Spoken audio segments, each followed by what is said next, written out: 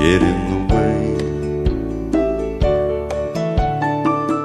The news of the death of former Director General of the National Agency for Science and Engineering Infrastructure, NASENI, an agency of the Federal Ministry of Technology, Professor Segun Adewoye, came as a shock to stakeholders in the industry. Speaking to Infotech team, the Director General of FIRO, Dr. Mrs. Gloria Elemo, describes the late Adewoye as a role model. That's a big loss to the S&T family, and we really feel very sorry about it. I'm particularly grieved, and the whole S&T family is grieved right now, and we are praying for God to keep him, to keep his soul. May he rest in perfect peace. He has contributed a lot. For instance, where we are right now, that is the Advanced Manufacturing Technology Center here in Owode. He started it off.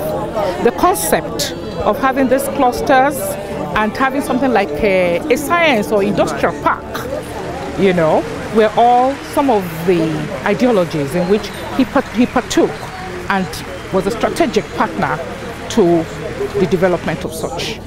The Director General of FIRO is not alone in this pain. From the sky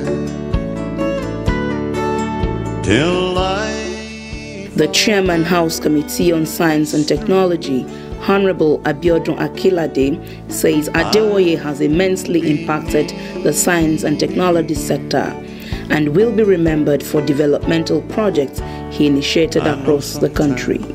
We call him Baba Science and Tech.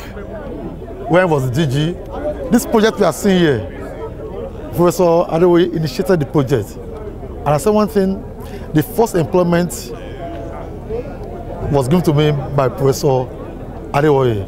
The man is about 30 years older than me, but anytime you see me, my chairman, sir.